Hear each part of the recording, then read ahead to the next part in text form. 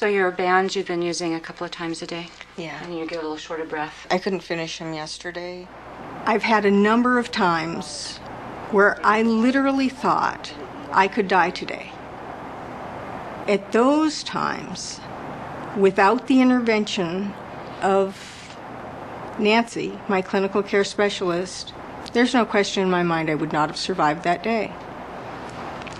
Because she bypassed the system of getting to see the doctor. The process that you have to go through, the hoops you have to jump through. 120/76. Patients with multiple conditions who require significant healthcare resources are referred to the clinical care specialists. The specialists work with patients both in the home and at the point of care. It was quite a hassle because it happened that you were on vacation. So was her primary care doc. So was this last week? Yeah.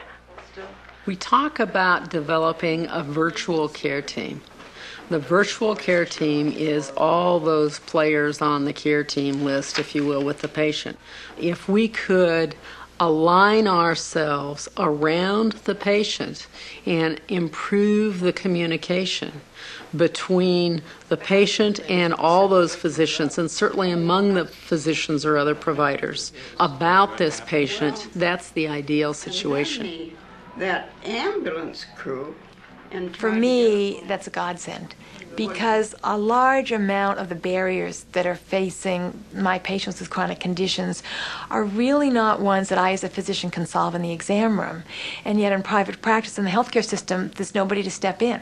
I do not practice in an organization where I can walk down the hall and access a social worker, or I can walk across the hall and there's a counselor available for my patients, or even a diabetic educator in my office. The clinical care specialist has been able to step in and fill some of those gaps.